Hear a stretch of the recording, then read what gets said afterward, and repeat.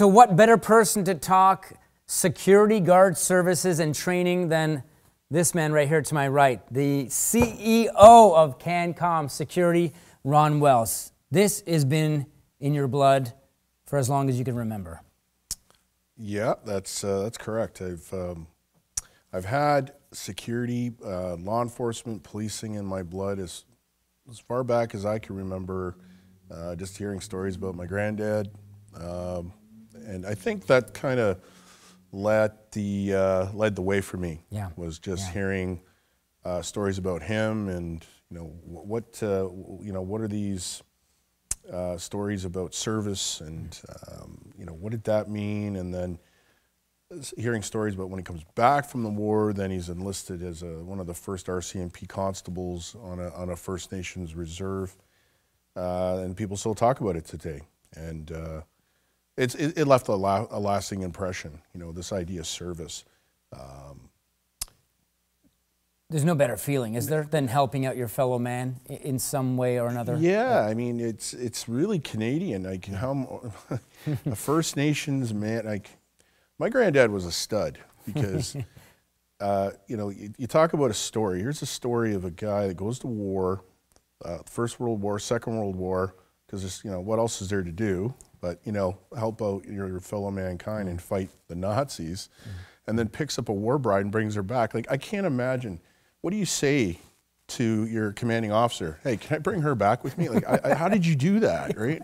Comes back, and then 16 kids later, like unbelievable. Jesus, like it's just so. If that doesn't make you think about what kind of spirit this guy had, I remember him clearly.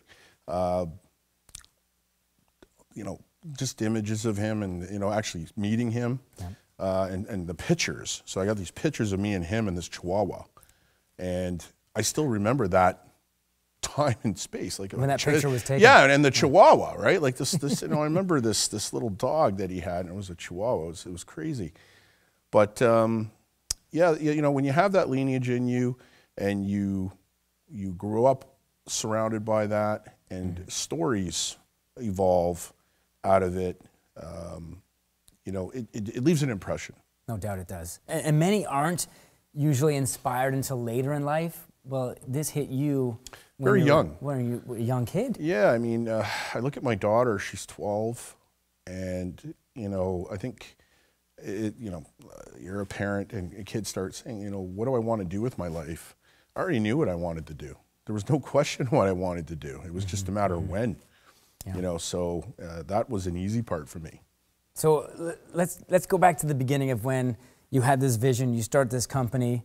How small were you, and how have you grown throughout the years? Well, everything, it starts off with an idea. Yeah. Right. And I was lucky to have a lot of mentors along the way, and I mean really great mentors, successful men and women in the business ranks in the GTA, respectful names. I don't need to mention, but they taught me how valuable and invaluable an idea is. Ideas are ideas, but businesses make money. So you can have an idea, but if you can turn that into a business, then talk to me. Other than that, it's just a box of soap and nobody cares about it. A successful business will make money because it's got to self-sustain itself. Yes. It's got to feed you. It's got to feed the people around you. So starting off with just myself and my brother and my dad my dad was my first investor. He believed in you. He saw something. He did. Had faith. He did. Put his whole life on the line. Took his whole retirement and said, "Here, son, go make it happen." Like, oh wow. So no pressure, no pressure, right? I earned my dad's trust in the early years because, if he gave me a loan, he always knew I'd pay him back. So I'd like to think my dad's been paid back 3 times by now because we've succeeded. And, the other day we went out shopping, we got him a truck. Nice. And without a batting an eyelash, here's the truck he always wanted, and here you go, Pop. Like it's just, here's the keys. He must be super proud of what his sons have accomplished. For sure. You know, my brother included. My brother's had my back the whole time. So Yeah. that in itself, the lineage, and then the hardest working man I know is my dad. How could you fail? Yep. Yeah. How could you fail? That's a beautiful story, man. That just must inspire you on a daily basis. It's all I think about. Yeah. You know, if I fail now, I'm a complete idiot. You know, I've come too far. Well, looks like you're doing okay, Ron. I think I'm doing okay. I mean, like I said, we started off with just me and my brother. Yeah. The most frustrating first few steps in business, because I started off, resigned in the public sector. I remember getting my license, ready to go, and I went out, pitched, you know, the business to a few local businesses, Tim Hortons, Wendy's. Like, we don't have any security problems here. But hey, can you scrub our floors and, you know, scrub our windows, and will you give us a deal? And I did. I was like, I needed money. I needed to make income. Yeah. So first thing you know is we're out scrubbing windows and scrubbing floors and gaining their trust. Gaining their trust. And then that same client, about a year later, comes to me and says, hey, we got a problem at lunch hour. Can you help us with this lunch hour problem? You know, kids coming in at lunch hour. I'm like, finally, you know, our first client. Yeah, so let's do this. That it was just actually me and my brother again. So two of us grinding it out. Real frustrating in the beginning, because, you know, you start off, you want to do security, and all of a sudden you're doing this general contracting, and it's taking off more than the initial venture. Yes. Very frustrating. You know, so I think by year 2 we had a $500,000 revenue generating in general contracting, which I wanted nothing to do with. Yeah. And you know, fast forward about 3-4 years later, finally security surpassed that, and then I ended up selling that other business. But that first business funded Cancom Security. So there's the humble beginnings, scrubbing floors and toilets and windows and doing everything else, and line painting and snow removal for Tim Hortons, Wendy's, and McDonald's. And it's not saying no to those jobs that were offered to you, which made it all happen for you. Yeah, you know? and then we built that relationship. That actually was my first business teachings of how to interact, create, negotiate with clients, come up with solutions for clients. The answer was always yes to them. Yeah. You know, it's like, do you line paint? Absolutely. I never had a line paint. So I went out and bought a line painter, and off we went. So that revenue was used to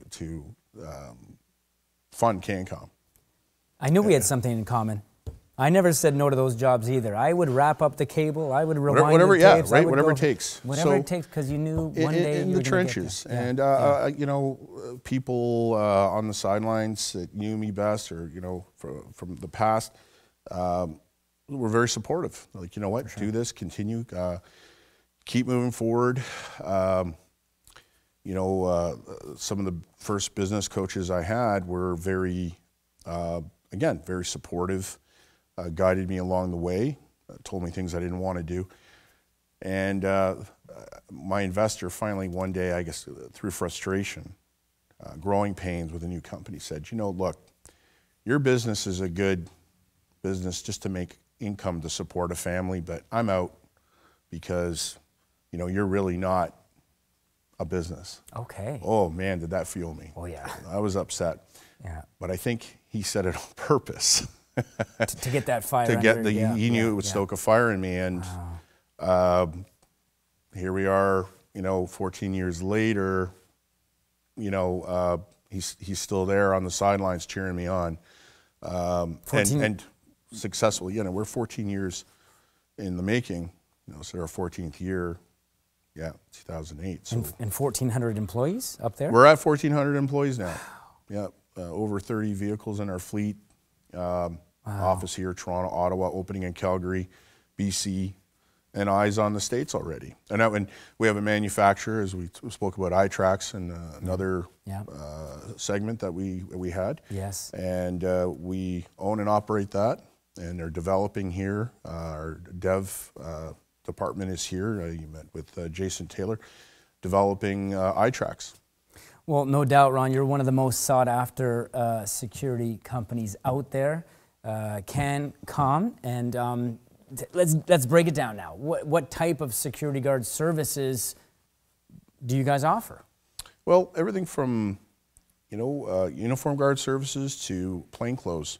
So in the uniform side of things, you're looking at retail security, which involves malls and stores, residential security, which is condos, and our mobile residential security side of things, where we're responding to home alarms that we've installed and monitored, and provides CCTV coverage of embassies now. We've gone into embassies. Mall security, as I said, office towers, and multiplex type of facilities. So multiplex would be a facility that's got condos in it, commercial tower in it, a mall, subway access. So, they got a theater in there and live entertainment, everything that, is city within a city type of thing. Well, it seems like it was a lot thrown on your plate in a short amount of time, but you were saying 14 years to build up to all this. You're an expert in all these fields. You're the one in charge. I wouldn't say I'm an expert, but what I've learned is, you can't be a jack of all trades. Right. But what you can do is identify talent. Mm-hmm. So in that case, I learned very early that, okay, I don't need to be an expert in canine. I don't need to be an expert in residential security. I'm well-rounded. I know what to look for. I know how to build culture, and building that culture, we recruit to build on that culture. So it's not particularly a vote per se when you have to come into our office, but it's an introduction, and we scout very, very methodically for who the next individuals that we bring into our circle. We take it very seriously. We take our culture very seriously. Mm-hmm. So in that case, I know how to scout. I know I do have a knack to identify personalities that are going to click, gel, and that's what I look for. And I know there's some cases where I brought people in and people just go, "Why? Like, why would you bring him or her in?" And then later it's like, "Okay, I get it. Yeah. I get it. I understand now," because they're fulfilling a void that I see that you may not see. As CEO, I'm looking at the business at 500,000 feet, as some of the individuals who care deeply about the business, might be a manager or a director, are only looking at it from 50,000 square feet. Right. So, that oversight is very important. Building those relationships, building relationships with new clients, planting seeds, very important. So when we recruit, I'm looking for talent, different areas of expertise to build our portfolio, build our roster. Basically, you're like the Wizard of Oz. This is Oz. Yeah. You're the wizard. You're behind that curtain. I am the architect behind Cancom. Absolutely. And how important is in-house training? Oh, it's There's everything. That word again. Training for a security service like yours. It's everything. It is you can, have the best cars. You can have the best uniforms. You can have the best branding. But if you don't have the individuals to fulfill those large shoes, you got nothing. Yeah. You got nothing. And then we pride ourselves on that. And again, the instructors that we have are all proven instructors in their areas of expertise, firearms, right down to use of force, to de-escalation, verbal judo, if you want to call it. These are the individuals that we look after, we look for. To add to that have a proven, they've done it. Yeah. We're not just looking for instructors who can just rhyme off out of a recipe book. Have you done it? Have you talked someone off the ledge? Have you talked someone down from, harming someone else? Or, that's what we're looking for, because who else not better to teach that? Yeah, they've lived it. They've lived it. And you want your trainees that come in to hear it from the people that have lived it, that have experienced it.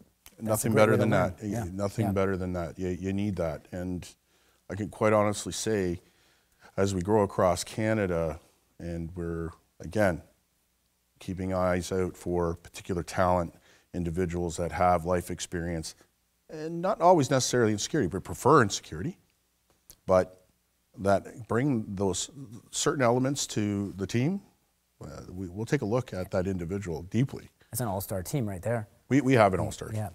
I could say hands down, with without a shadow of a doubt, God is my witness, we got the best team there is in the industry, period. End of story. It's the only approach in business. You want the best of the best. And, and that's why we're here. You know, we've put together these segments so that we can showcase the talent that we really have. And it's something to, and our advisories, or, you know, the individuals that advise our management team at a high level, you can't get any better, you know. Retired General David Fraser, how do you get any better than that? Like, it's hard to beat that. Yeah. It's hard to beat that. Let's talk about the training and the development program that you've put together. What does that look like? Well, it's tiered. We've come up with a 5-tier system. So you have tier 1, level 1, 2, or what we call grade 1 guard, grade 2, grade 3, grade 4, grade 5. You can fast track that training, but within a 5-year period, you will be graded as a grade 5 guard, which would give you the opportunity to work various sites, more challenging sites and locations, like an embassy, where threat levels could be potentially higher, but the stress levels are different in terms of, you know, attention to detail. You know, there's certain things you cannot let go of, you know, and being able to be switched on all the time. It's stressful. You know, look at your job. You got to be switched on whether you're having a good day or bad day. You know? And we all have bad days. We're human. Again, the guard has to be switched on. We got to, you know, explain to them why, empower them as to, you know, you're a very important individual. You're not just a guard. No, you're very important. And here's why. And that empowerment goes a long way. I know we've spoken about this next one to an extent, but why, in your mind, is training of utmost importance? Training under stress, we always go back to our habits. And training instills muscle memory and reaction. Well, we like to call it response. We don't want people reacting. We want them responding. So in a very stressful situation, if they're reacting, we're failing. If they're responding, we're winning. And that's, you know, we're talking to General Fraser, everything goes right back to training. Training is the soul of Cancom Security, heart and soul of Cancom Security, and the success of our guard staff. And the instructors that lead the way. You know, our instructors are tops. You don't get any better than our instructors. You've been doing this for years. Are you still training? I have no choice. I love it. I got a passion for it. You know, I'll get down and dirty with the recruits anytime. You know, and you know, I think it says a lot for the recruits to see, you know, the boss come in and participate. I like to come in and assist in teaching sometimes. But, you know, as the company grows, you know, I'm doing less and less of that because now it's, again, about the big picture and recruiting, you know, a national team. You know, that's, you know, a few things on your plate. Oh, yeah. No, you know, thank God, you know, like, wow, you know, dreams come true. I mean, I remember when I first started in the private security sector, I was so impressed with, you know, the company that we were groomed and born and raised in, I would say, in the security industry. I was back at Intercon. I was so impressed with this organization. It was such a cloak and dagger, slick organization. I remember the day after I got hired and I walked out of there. I came down to the lobby and I looked up and I thought, one of these days, I'm going to have something like this. I said it out loud, and then I forgot about it. I completely forgot about it. So you talk about projection, that's crazy. Life goes on. Life goes on, and here we are. Back to you. Here we are. Can we talk about the types of training you use to employ, the theories behind your training? Well, here's everything is first theoretically based. Theory, instill the theory so they understand it. Then everything is stress induced. We stress the candidates to recall information under stress. So they can recall information under stress, and we do it through repetition. Reps, reps, reps. It's just like going to the gym. You train mechanism of response over and over again through repetition. The greater chance of success. you're not just not a chance, you're guaranteeing success. Because if they succeed in training, you get them to the point where they're succeeding in training and the response is there, you got it. Yeah. You got them hooked, you're done. That's it. And once they get out into the real world to perform what they need to perform, it's a piece of cake. It's easy. Yeah. You know, I mean, let's put it in a recruit's perspective. You know, you take somebody who's, you know, fresh out of school, they don't have much life experience, and you put them in a stressful situation where they're expected to go enforce rules, regulations of the property that they're in charge to secure. Be very stressful, intimidating for the very first time. No doubt. It's like, well, I got to go approach those 20 people who are not wearing masks in the food court and ask them to put their mask on. Mm. Guard walks over there, they're green, as we say in the industry, and the challenge is there. The ask is there, they ask politely, they do everything professionally, and they get, go fly a kite. Right, yeah. And it's like, ugh, they're deflated. Opposed to, you know what, sir, ma'am, and they stick to the program and they're firm and friendly, yes, as they're trained to do so under a stressful situation. I'm sorry you feel that way, but you still have to put your mask on. Yeah. And the resistance continues. I'm sorry, sir, ma'am, but you still have to put, and you know, that insistence, that firm stance, that posture, and then they get the response, then they go, okay, I can do this. Yeah. Over time, that's what experience is, either for the difference between being an experienced guard mm-hmm. and somebody that's green mm-hmm. and the time. So when you get somebody in the classroom, in the training room that's doing repetitions and you're actually doing live dynamic simulation, you're simulating those type of scenarios, those confrontations. It's not foreign to them now.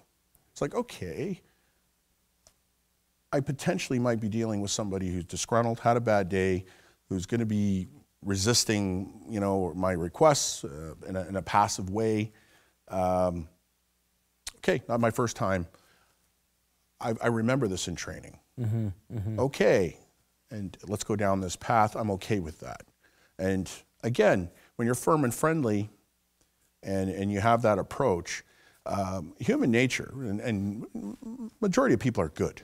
People are good inside. Sure. You know, I really like to see the good in people. Yep. Nobody wants to be that person who is completely rude to the guard. They don't want to be. Now, there's people capable of, depending on their day. Seen it, but yeah. The majority would be like, firm and friendly guard. Okay, you know what? He's friendly. He's insistent. Yeah. He's professional. Okay. It's most definitely the right approach. Firm and friendly. Firm and friendly. And it goes a long way. Yeah, yeah. I'm about to sign up for your course. I want to be a security guard. What can I expect? What am I getting myself into? I want it. I'm passionate about it, but is it for me? Well, right away you will know if it's for you. Okay, right away. Right away. I mean, on day one, we encourage anybody, all walks of life, to take part in security training, because the skill sets and the skills that you will learn in this career path will set you up for success in life, period. Because you're problem solving all the time. You're dealing with difficult people all the time. I've been told from day one, and you know, part of being successful in life is if you can deal with difficult people, you're halfway won the battle in life. And you know, and that's in relationships, to, you know, your family, to your friends, to your marriage, your girlfriend, your boyfriend. If you can deal with, you know, difficult situations and turn them into a positive, you know, you're halfway there. And that's what security is all about, is taking good and turning, you know, bad, turning it into good. When you're confronted with, you know, some sort of situation that has been confrontational, and turn it into a positive experience for everybody. And people will remember that. Mm-hmm. You know, if they remember you as that guard, that professional made them feel good about themselves that day, they'll never forget that. Yeah, they'll remember that in the future. That sticks with them. As a client, what can clients expect from your company? Well, definitely a high level of professionalism, an account management team that cares, that is prompt. You'll never have to listen to our account management, any of our account management members come to you and say, how are things going? we already have our finger on the pulse. We know what's going on. Ron, absolutely amazing stuff. Thank you very much. This has been so interesting, and I can't wait to learn more about security on the next Cancom Talk.